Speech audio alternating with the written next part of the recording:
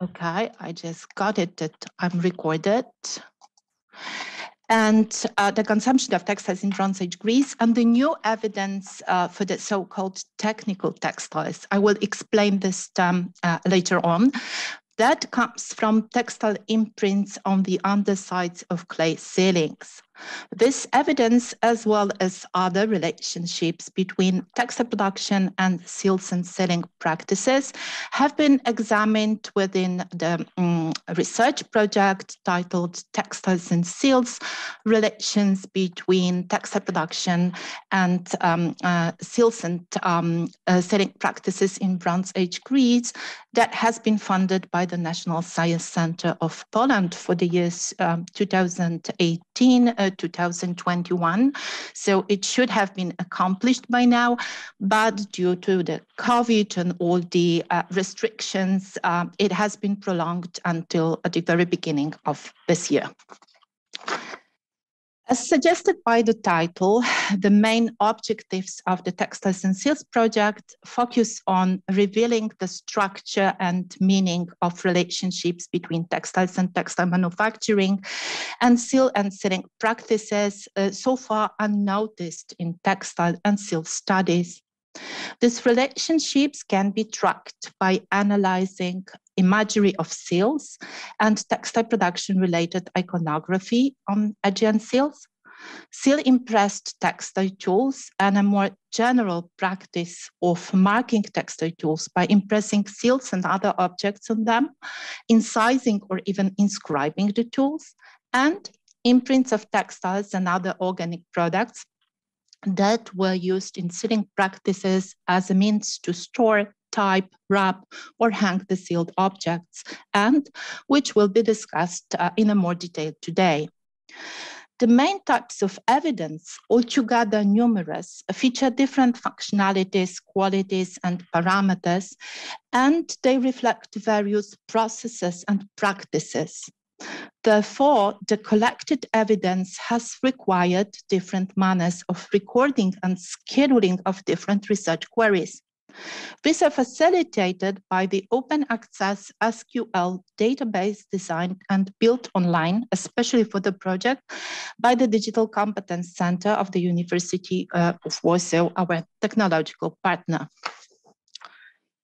Although our knowledge of textile production and economy in Bronze Age Greece has increased enormously over the last 2 decades, as summarized in very recent 2021 report by Bela Dimova and Margarita Gleba, excavated textiles are relatively rare finds due to the environmental conditions in Greece, which are unfavorable for preserving organic materials.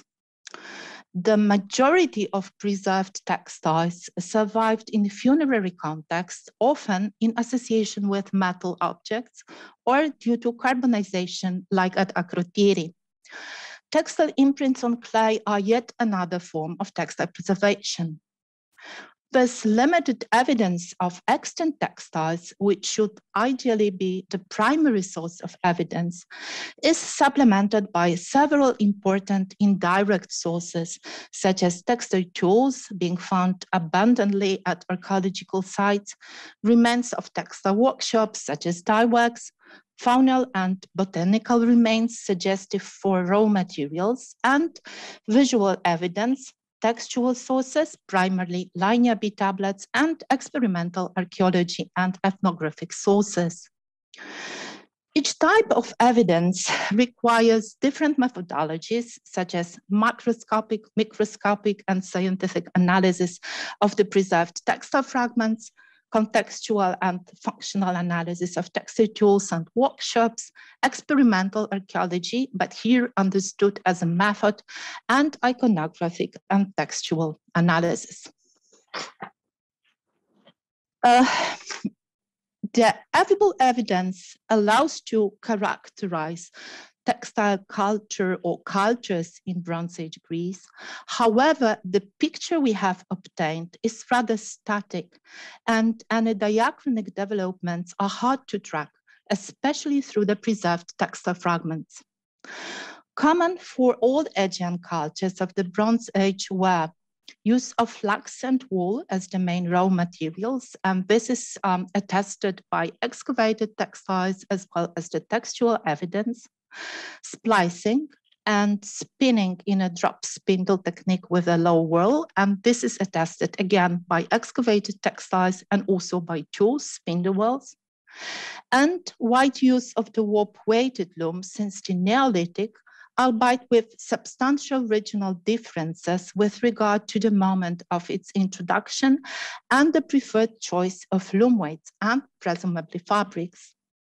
The maps show differences in dispersion of discrete loom weights and spools in the middle to early late Bronze Age phase, which imply preferences for different types of textile tools and perhaps different weaving techniques as suggested by spools.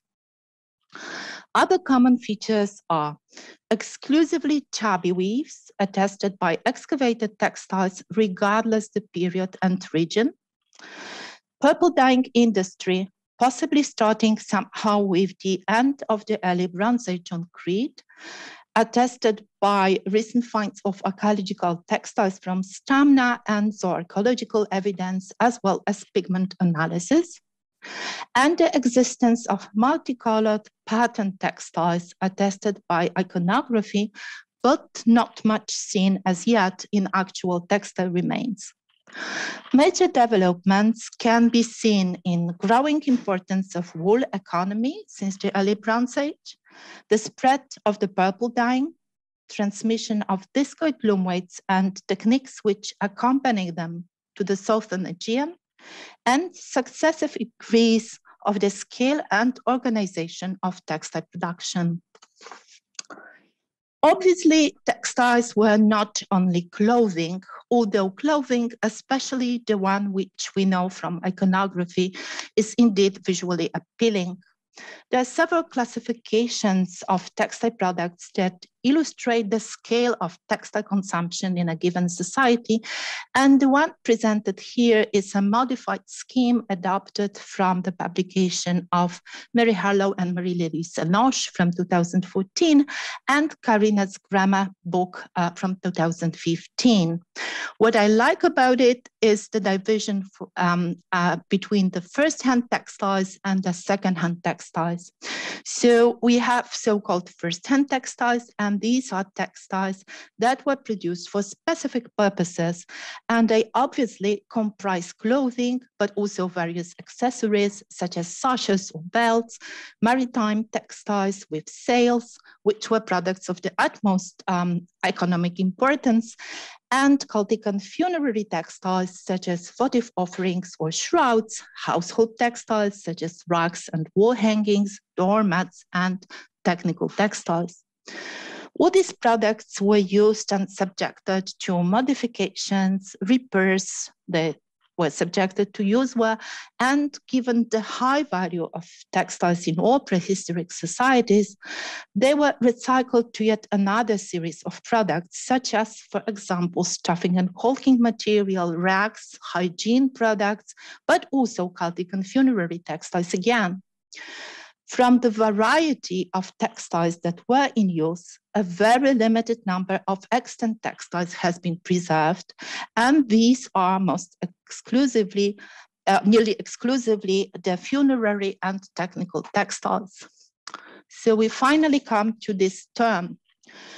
Technical textiles is a term that has recently been promoted by Johanna Bankbergers in relation to the excavated textiles from the Neolithic and Bronze Age wetland settlements in southern Germany.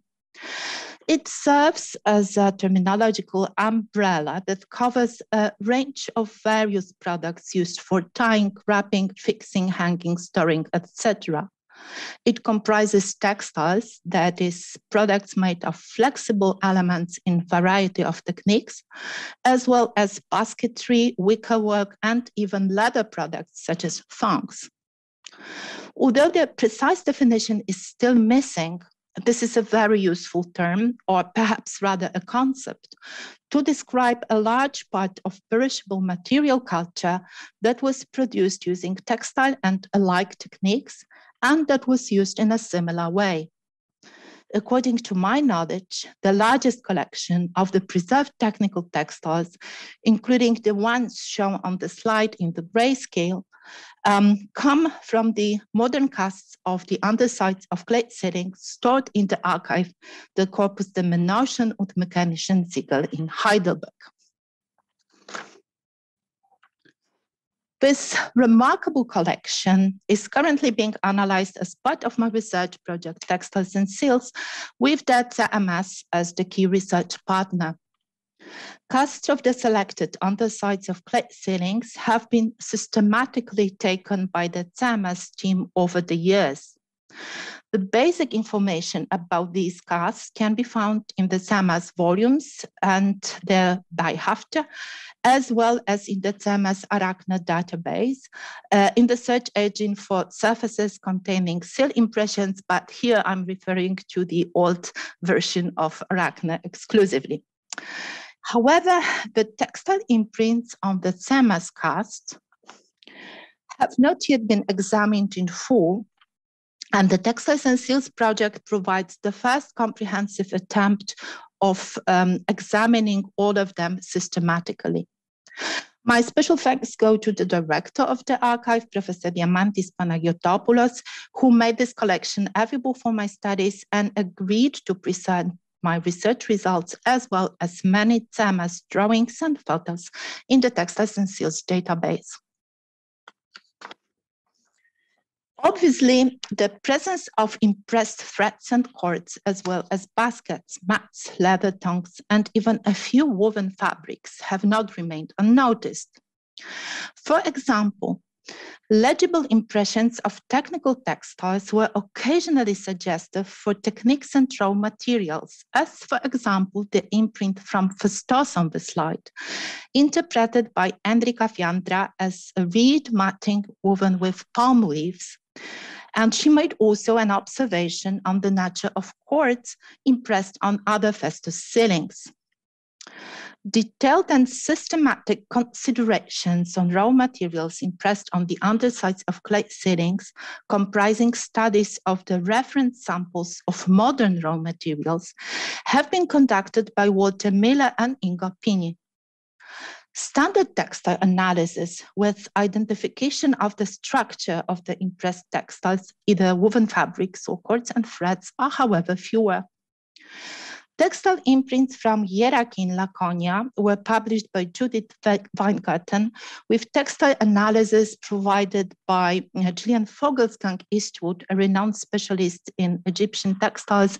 And I show on the slide a super interesting fragment, which most likely preserves the starting border, which is the beginning of a textile woven on the warp-weighted loom. Structure of several cords from Lerna have been analyzed by Maria Kostula in the footnote of her and Josef Maren's 2014 paper. While structure of threads impressed on flat-based nodules from Akrotiri have been analyzed by Sofia Vakirci, Raula Jorma, and Artemis Karnava in the 2018 paper. Perhaps a few words about what is the basic textile analysis may be useful here.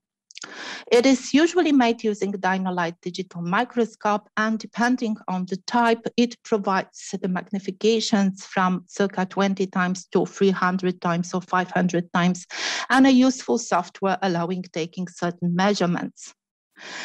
The magnification itself allows more detailed examination of the impressed textiles. And here I'm showing again the ZMS cast from Festos, where we can see additionally to Fiandra's matting, a textile impression forming a bulb over the S-plied cord. We can see more clearly the structure of the raw materials impressed and the technique in which this mat, or rather basket, was produced. But whether they were reeds or palm leaves, it's another question which I will also discuss in a minute.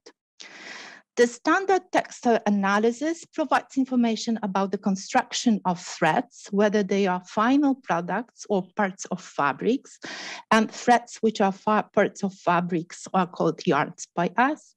Cords and ropes Cords, threads, and ropes are conventional terms that we use to classify products according to their diameter. So cords are classified as products of diameter from 2 to 8 millimeter, and all below this range are threads, and all above it are ropes. We measure diameter of single and plied threads and cords, twist angle and twist direction of each element. Twist direction is conventionally expressed by S and Z letters, since these letters recall graphically the appearance of the twisted product. Capital letters refer to the twist of compound products. Here, the capital S is indicating that actually all cords on these slides were as applied, while the number and the following small Z letter here on this slide, on this picture, refers to single elements that were applied together. We also identify weave, possible use wear and decoration, and the density of fabric, which is characterized by the number of warp and weft threads counted per a centimeter of a textile. Let me show you now how these data are transferred to the Textiles and Seals database and how they are visualized in the search engine of the model with textile impressions.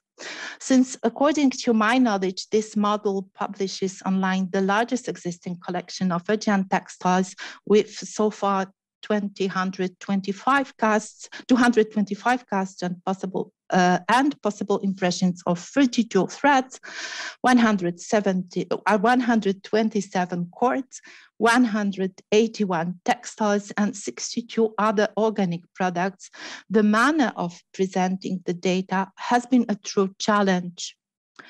The data fields are grouped into 3 categories. These are fields identifying the object, fields identifying impressed seal or seals, and those identifying textile impressions. The search engine allows single and multiple queries and queries with OR disjunction, as well as an export to Excel files. Each records display all faces of seals that were impressed on the front side of the sealing, a photo of the TMS cast, and dynolight photos of each identified type of textile impression. Additionally, a short description provides information about threads count, if applicable and possible to estimate, and the basic construction, whether it was single or plied, and respectively, what is the twist direction, twist angle, and diameter for single and plied products. If more measurements were possible, a range from the minimum to maximum values is displayed. If there is only one measurement, it goes as a minimal value. Detailed information about the data and search engine can be found in database description and user instructions pages, as well as in popping up help windows. So far, the collected data come from Ayatliada, Hania, Knossos, Malia, and Festos on Crete, Lerna and Hieraki on the mainland, and the islands of Kea and Lemnos. Fully recorded are the data from Lerna with 52 casts, Hieraki 8 casts, and Festos 145 casts, while the comprehensive study of textile impressions on all casts in the TMS archive is to be continued. Understanding the alternations resulting from impressing textiles on clay and identification of raw materials are, to me, the biggest challenges for studying textile imprints. Legibility of each impression is related to various factors, such as properties of raw materials. For example, harder plant fibers leave more clear impressions, elasticity and three-dimensionality of textile products, as well as specific sealing practice, for example, when the sealing was taken off when the clay was still wet, as well as finally the preservation and property of clay fabric. Dimensions and twist angles of threads and cords are altered due to deformations of a textile resulting from pressure on wet clay and a stamped seal. And there is also the process reverse to that one, which results from the shrinkage of wet clay.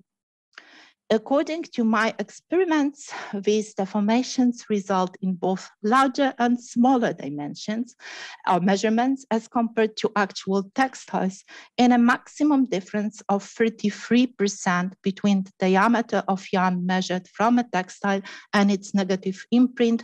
But obviously, these experiments have also have always been considered in relation to the very specific clay fabric. On the TMS cast, twist direction remains unaltered since the cast document positive copies of textile impressions. Identification of raw materials is perhaps a more serious challenge. As for the previous identifications, I found it difficult to understand what specific features in the microstructure of the impressed textiles were chosen to define the raw materials and how secure these identifications could be given the structural similarity of various plant fibers and the variety of procurement techniques. This slide illustrates such similarities among modern samples seen under microscope, including fibers of different origin, such as nettle and deer sinews or pig guts, and, for example, retted lime past. In order to make the identification of vegetal and animal origin materials more systematic and less subjective, I have decided to develop a protocol roughly adjusted to the evidence from the TMS casts. The protocol required the compilation of yet another reference collection of modern samples and their experimental impressing on clay. This collection comprises a selection of fibers that might potentially be available in Bronze Age Greece, but it also seeks for differently procured raw materials of the same origin. It documents potentially diagnostic features such as section, ending, and uswa. However, it has to be stressed that none of the modern collections can document all the raw materials available in a specific geochronological context of the past. They were simply too numerous. Ideally, if all the diagnostic features were preserved on impression, the protocol could aid in the identification of a specific type of fiber, although not a specific species of plant or animal. Unfortunately, several features, especially ends, sections, and uswa, are rarely preserved on textile impressions. Moreover, many of the distinguished features reveal possible similarities amongst various types of fibers, and therefore, in my opinion, it is not possible to recognize the origin of raw materials on imprints in a reliable way.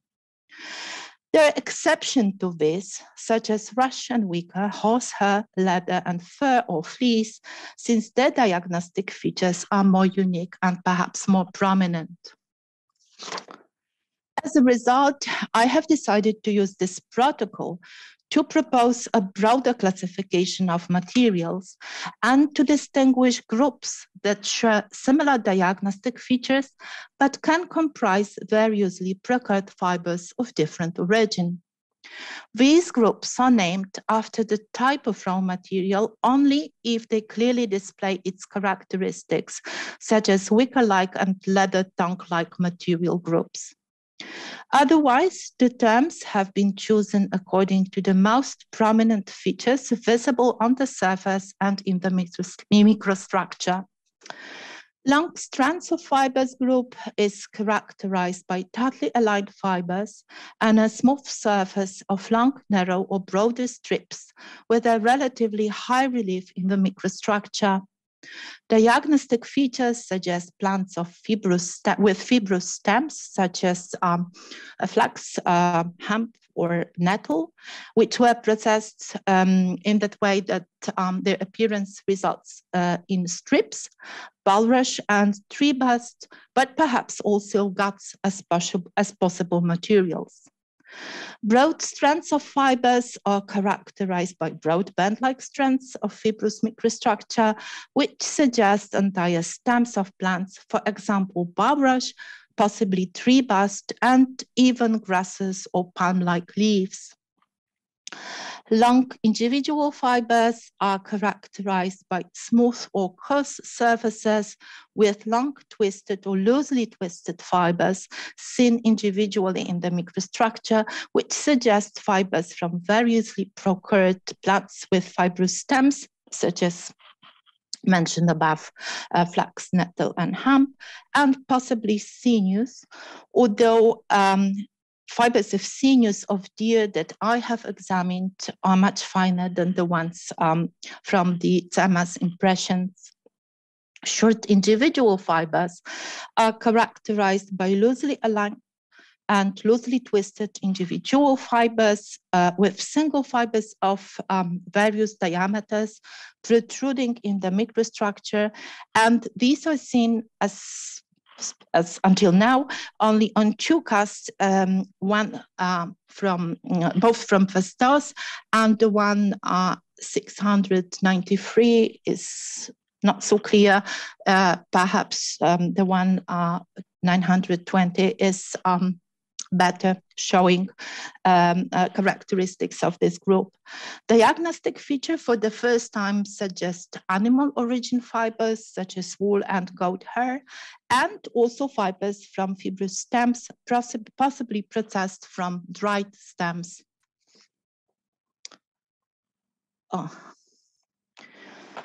Although the proposed identifications are not specific, the distinguished groups imply diversity of raw materials used to make technical textiles and diversity of techniques of their procurement.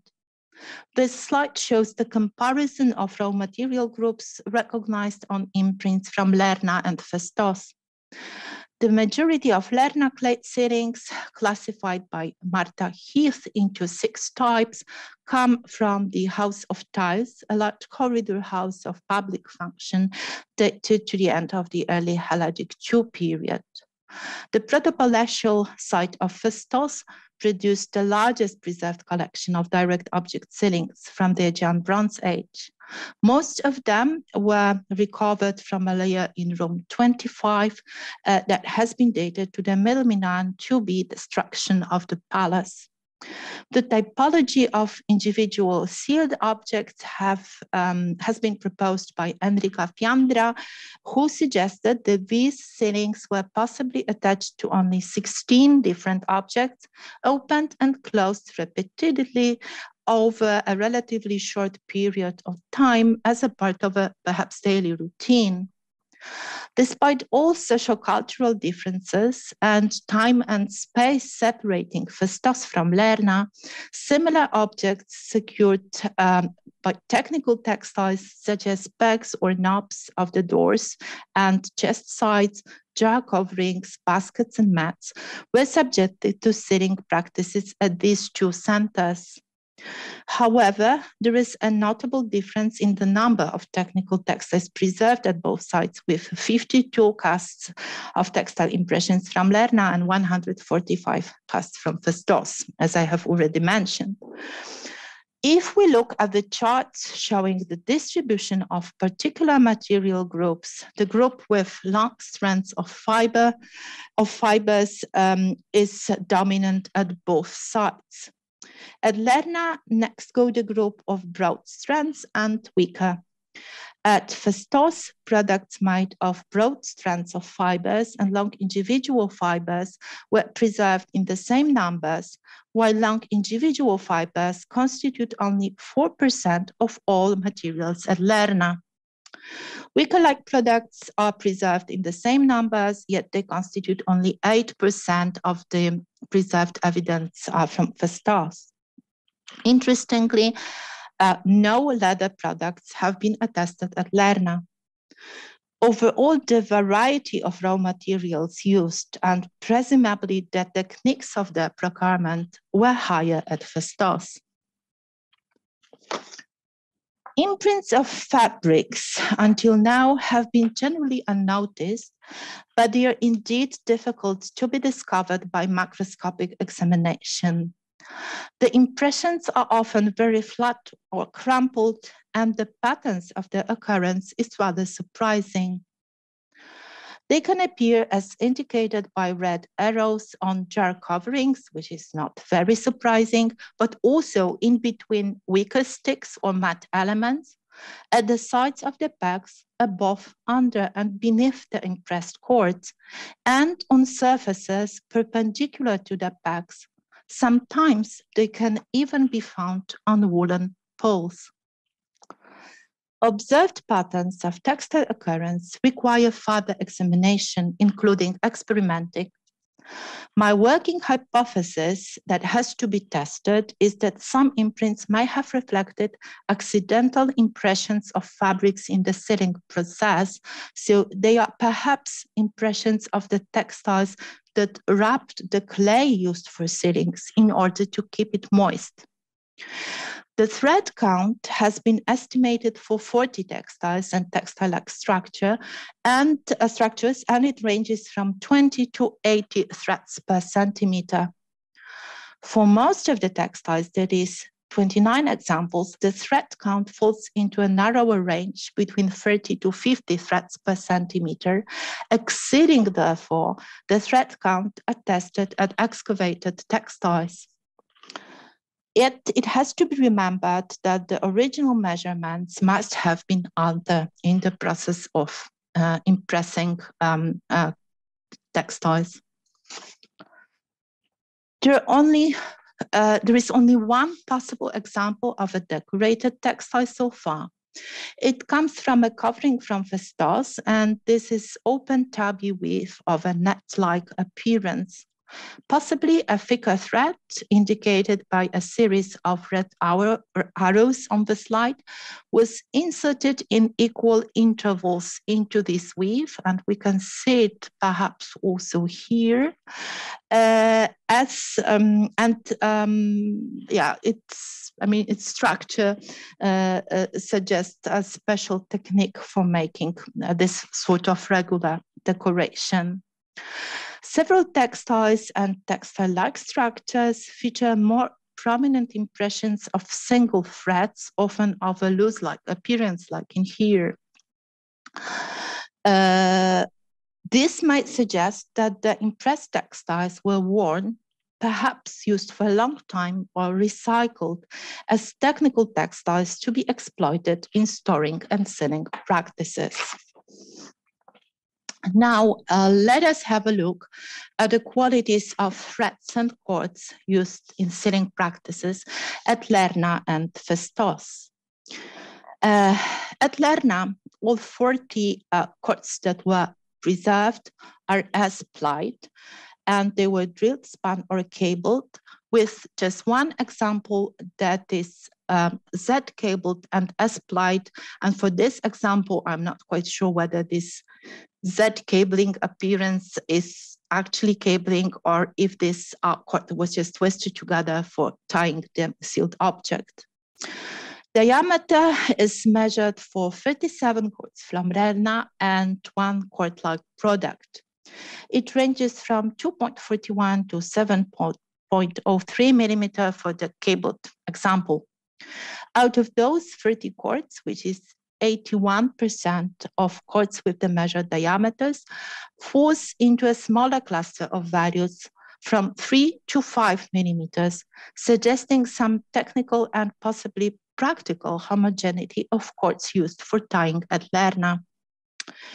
From Festos, we have threads, thread-to-cord products, and these are products of minimal or minimum diameter, which falls into the thread category, and the maximum diameter, which falls into the cord category. And with this group, we have 6 plied cords, and these are both Z and S plied products. We have 13 single threads, which were SZ twisted, and we call it I-twisted, which means that they were not really twisted, and 2 possibly braided cords, or not cords, threads, excuse me.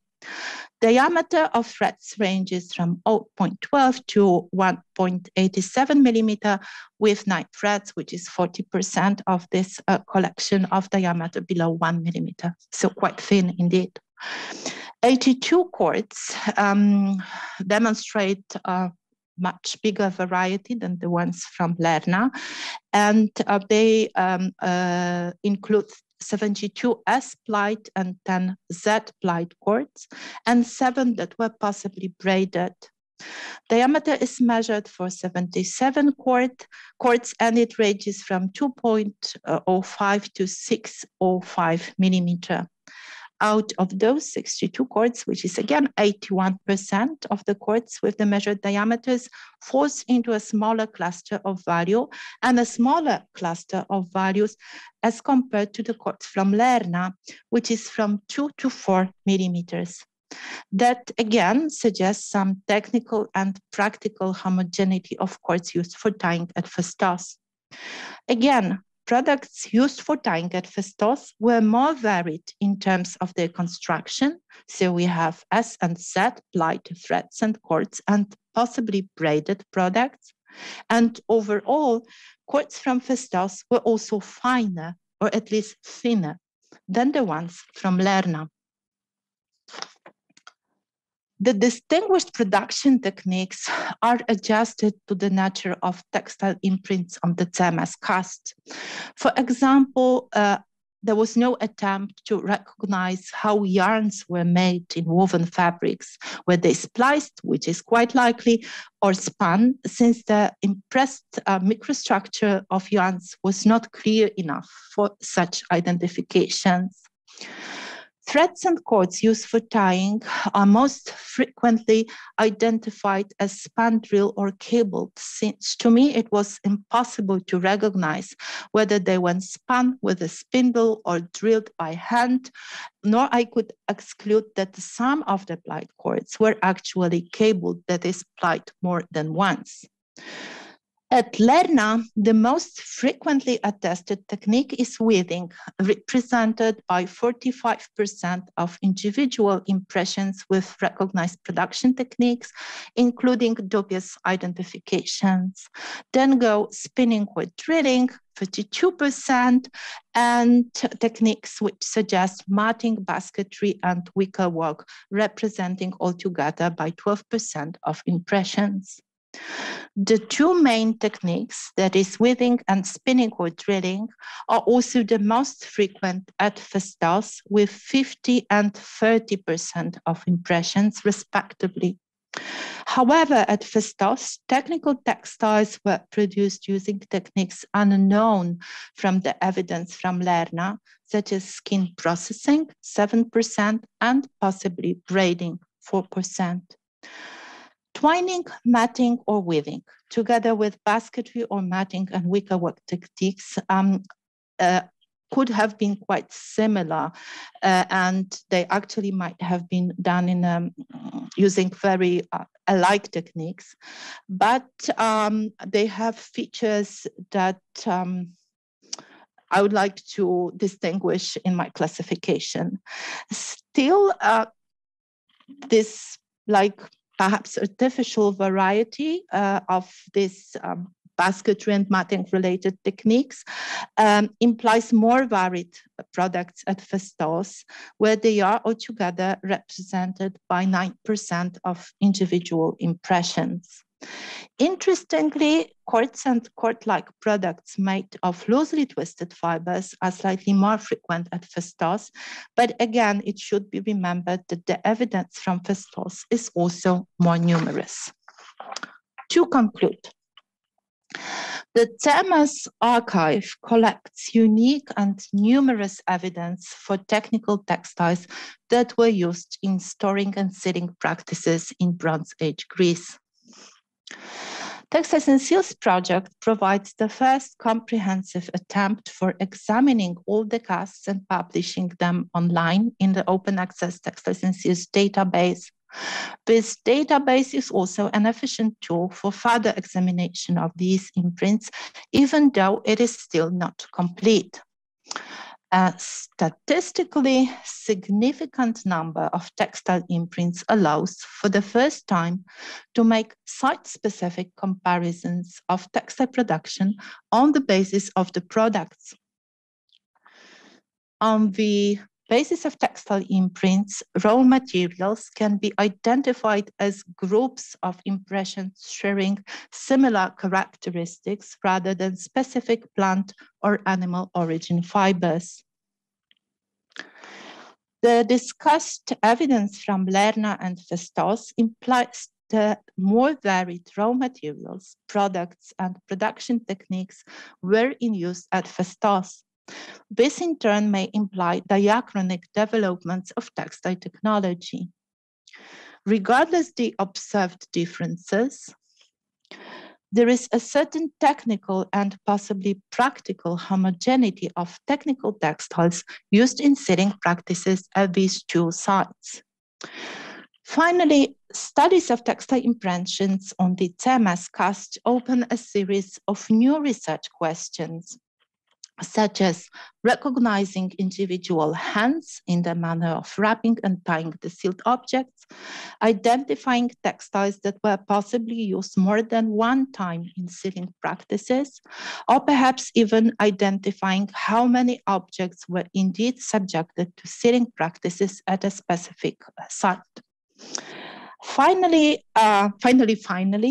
publishing all textile impressions online, and I estimate that there are still hundreds of them which require examination, will form an open access corpus of Minan and Mycenaean technical textiles.